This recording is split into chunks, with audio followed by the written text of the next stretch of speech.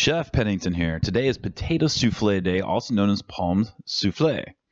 This is a very easy dish. It's got a fancy name. We're going to use some Gouda and some Parmesan cheese we all love. And we're going to use some simple ingredients like chives, some eggs, and some half and half, and a potato. And we're going to make something amazing out of it. So first thing we're going to do is we're going to use a russet potato. We like russets because they have a good bit of starch in them and they hold up nicely. We're going to cook them easy in the microwave. You could throw them in the oven wrapped in aluminum foil for about 30 minutes at 400. So here's our ingredients.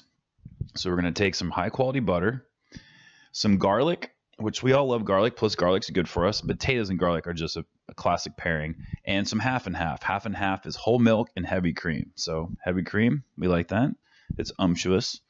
And what we're going to do is we're really trying to cook the garlic. That's why we're pre-cooking it like this. And you can smell it. It's got a little bit of a nutty aroma once it's cooked, and it just doesn't have that raw garlic smell anymore. And that's as long as you need to cook. It's about 2 minutes.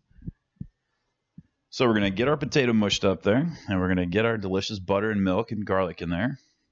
And we're going to use some chive, another very classic ingredient for potatoes. And this does not take very long, which is really cool. And it doesn't take very long to cook. So overall, easy dish. We're going to grate up some Gouda. You guys could use any cheese. Honestly, cheddar cheese works really nice. But that's all up to you. We're going to get that in there, and Parmesan, the undisputed king of cheeses. That adds a little bit of salty and nuttiness in there. So I didn't add any salt to this. You certainly could. I didn't think it needed it. So we're going to take 2 eggs and we're going to separate them.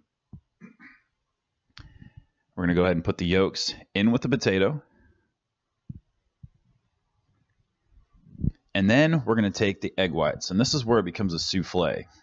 Egg whites, when they cook, they want to puff up, and they create lighter textures in our food. So we're going to take something like a potato, which is dense, and we're going to turn it into something that's light, airy, and just wonderful. It's really cool, and it's super simple. So what I'm doing there is I'm having the egg whites come back down on top of them. So you're kind of going up the bowl and having it come back down. It just increases how quickly you get it done. You could use a regular mixer, hand mixer too. Fold it in thirds. You don't want to over mix it because we want to keep the egg whites still discernible. You can see that there's still that bit of white there, and that's our egg white. Just don't overmix it, that's all. You need to butter it because that's what's going to create the leavening aspect. That's going to allow it to go up the sides. And you could put a little bit of like breadcrumbs on the inside too for extra texture, if you like. So when you're putting it in there, just be really gentle. See, I'm just lightly pushing it down. That's really important. Otherwise, you're going to smush the egg whites and they won't work as well. Topping it with a little Gouda cheese. I would suggest not using too much cheese here because then it'll just be one cheesy top and you won't really see the potato as much.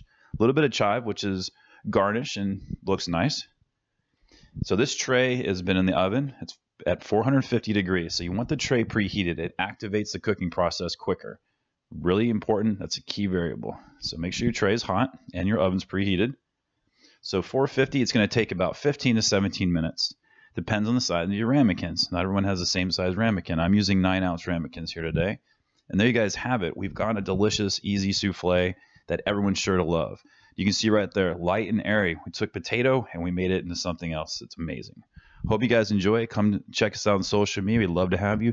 Go ahead and subscribe. Hit the like button if you enjoyed. All the instructions, the recipes, and measurements, everything will be on the website. You guys have the best. Take care.